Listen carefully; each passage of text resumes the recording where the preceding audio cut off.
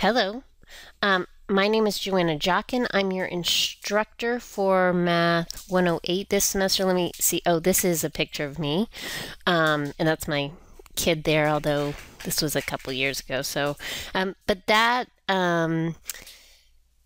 this is just meant to be like a brief introduction to kind of talk you through the syllabus, give you an orientation around Blackboard, and let you know kind of how the course works. So if you go, you probably don't have as many, well, maybe you do have as many courses as I do, but so you go here and you should now see, I'm going to open up your course after I create this, so you can click here. And I am going to turn this off, editing off, so you can kind of see what it looks like. So the landing page looks kind of like this, a welcome message, and this is the link for Start Here, so this will show up the first week of class. So you kind of need to just go through these things, like click, you can read this, a little background about me, kind of look for the link for the syllabus. We'll talk about that in a second. Check to make sure your honestly, there's not, I hardly have any problems with technology in this course, so if you do have problems, let me know, but almost all the videos are on YouTube, which tends to be pretty robust.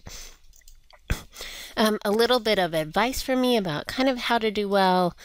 We use my math lab. I'm going to talk a little bit more about that, but there's some instructions on how to sign up and a brief introduction to my math lab. So I won't go through that in depth here because that information is in this link.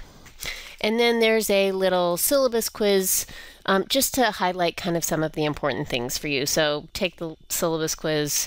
It's not that hard. It's like, when are the exams? And then get kind of a free good quiz grade. Okay? So you will find the link for the syllabus over here in this left. So there's a left navigation panel here on Blackboard in case you haven't, like your professors haven't used it extensively before. And there you should see, I'm going to update this for our Spring 2017 syllabus, and you'll see an updated introduction video. These are both from last semester. But let me talk you through the syllabus. So if you want to pause and like open those up or print them out or whatever so that you can find them, I encourage you to kind of save a copy of that on your hard drive, even if you just want a electronic copy, so that you can kind of pull it up whenever you have questions. It's a great place to kind of go back and remember what policies are. So my name's Joanna Jockin. I have an office in Exploratory Hall, room 4403. How to contact me. For most questions in this class, like 95% of the questions, you should use the discussion board. So anything about like what's happening on, when is exam one, where is it, that's all going to be posted. But if you have questions about that, it's in the discussion board. Questions about math questions, I can type pretty well in the discussion board, and in email, it's just really limited. If you have private questions, like you don't understand your grade, or you have other things that kind of only affect you, for example, like let's say you were sick for 4 or 5 days and you needed, 4 or 5 weeks, and you need to talk about kind of what that meant in this class, then that would be kind of something to send me over email. Okay. I put the GMU emergency closing info, but I'm sure you guys are all also hooked up. They send out alerts, but honestly, hardly anything affects this class unless the university closes on exam dates, because exams are proctored at the university. I have office hours on Monday and Wednesday afternoon this semester, 1:30 to 2:30 and 1:30 to 3:30, but I'm going to add this, and also by appointment. So if you can't make these, I understand that many of you are working full-time jobs and can't get to campus during this time. I'm happy to set up appointments with you. We should set that around your schedule, and I don't have kind of normal set office hours where I meet with students at night or early in the morning, but I'm happy to do that. If you're in this class, you probably met the prerequisites, either the math placement test or the Math 008 program. And this is an applied calculus course with applications towards business and econ. So we really try to kind of improve algebra, figure out derivatives, and figure out applications. So we do that. We have a book for the course, but I actually suggest you buy this access code only. It gives you a copy of the ebook. I'm sure many of you are just going to resell. Please, I don't know how the bookstore works. If you need an access code for my math lab, it's 15% of your grade to do that work. And I don't think they come with used books. I might be wrong about that. So just be careful. I think if you buy a book at the bookstore new, it's $142 last time I checked for the book plus a code, or you can get the code only through my math lab for about $100. Okay, I do post videos and things on YouTube, so you need to be able to watch those in this course. You also, I send announcements to your GMU email account, so you should check that.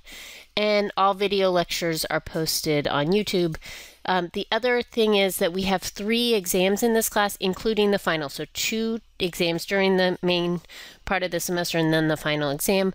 You have to come to campus in order to take those exams. If you live far enough away from campus, usually I make that kind of determination. You can find an alternate proctoring facility, but I have to approve the proctoring facility. So you can email me or post a question on the discussion board if you have questions about that, and if you're in that position. The class is pretty straightforward. We have 2 tests and a final, like I just said. Then every week you have, in non-test weeks, you have a My Math Lab to do, and then you have a written assignment to do, because the exams are half in My Math Lab and half written. So we just do work on a regular basis to prepare you for both of those parts of the exams. So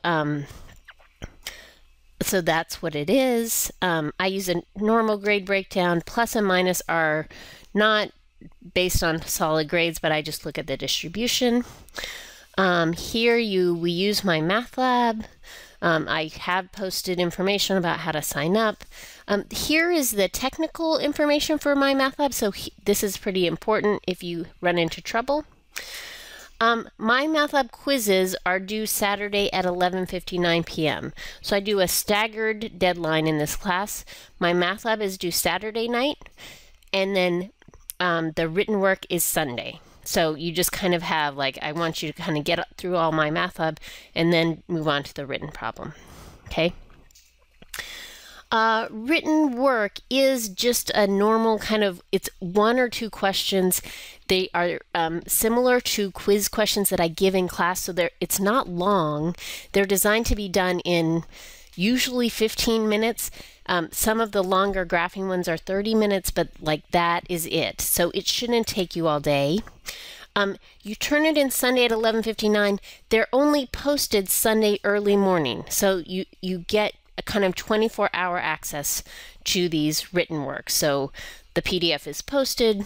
You can write down the question, or you can print it out, solve it, and then upload a PDF of your solution.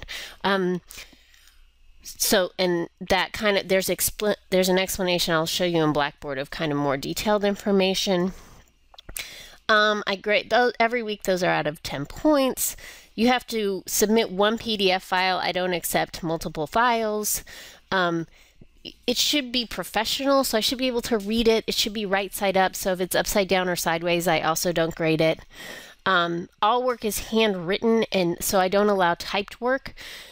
This is to make sure that it's looking like the work that I'll see again on your exams. So I'm trying to kind of pair that. Also, no computer-generated graphs. You should be hand-drawing graphs all the way through this course. And then correct solution. Solution is clear, and you use sentences to explain what you're doing. Okay?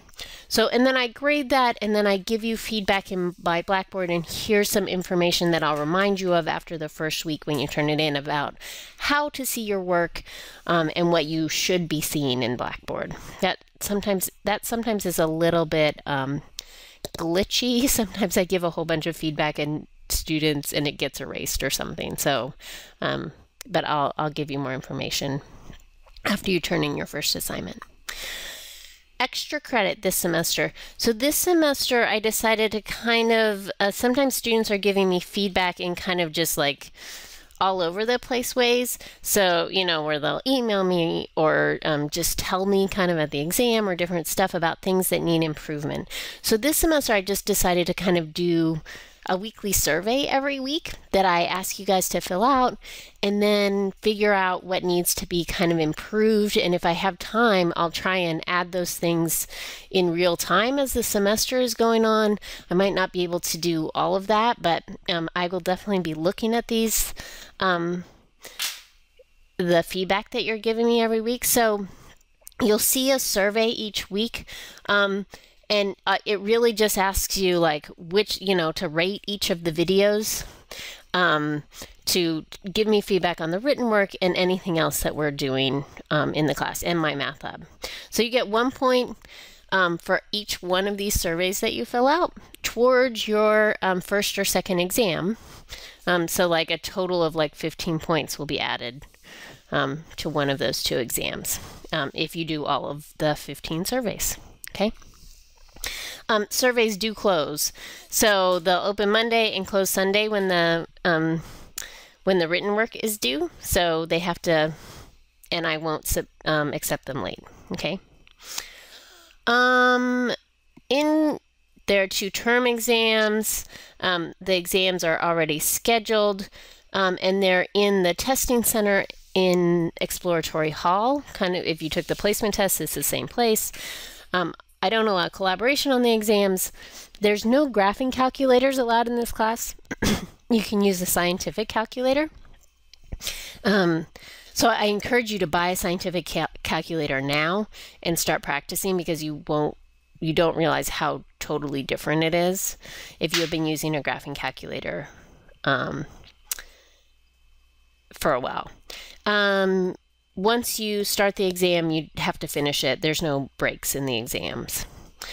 There is a tutoring center in the Johnson Center, room 344. Here are the hours of operations for that. That's a great place. They have a ton of hours and are open a lot if you like to kind of just go sit and ask questions. Here's academic honesty. I want to make it clear you should be doing all of this work yourself, including my math lab, including the written work assignments.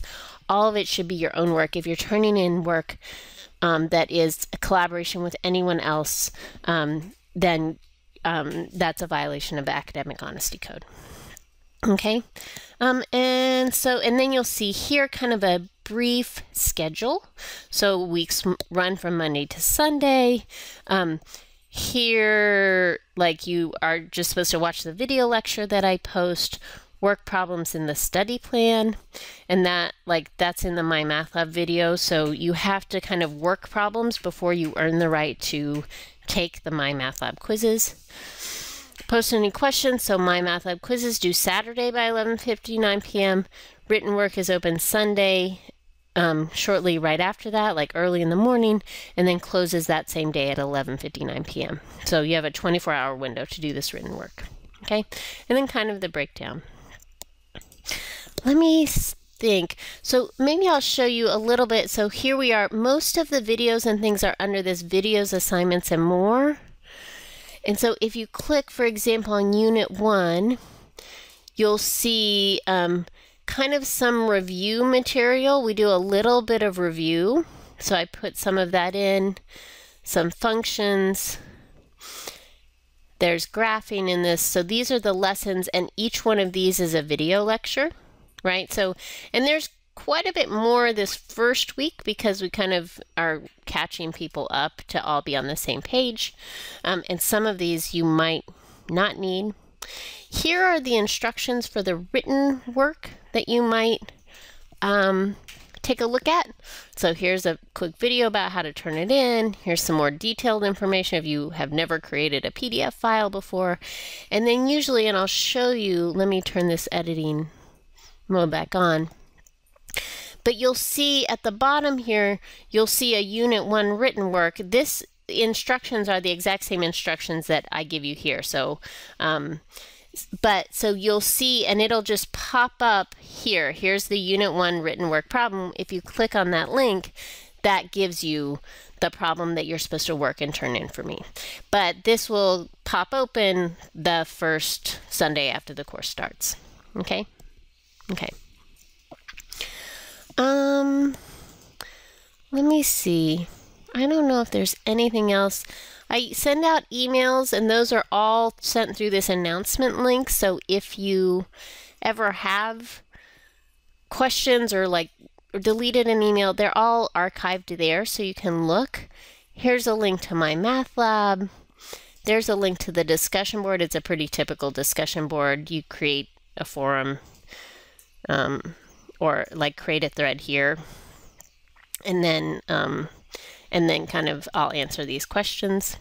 If you want to see everything that's going on in this discussion board, I suggest you subscribe. So I'm subscribed already, but you just click subscribe, and then it will send you an email notification when somebody posts. And solutions are posted here to all the written work, and then exams. I don't know if there's anything else that I would tell you. I think that's about it. I try to send out an email about once a week just to give you some quick reminders about things. But so if you have questions, please post them to the discussion board. It should be a great class, and I'm looking forward to kind of getting to know some of you through this online course. Okay.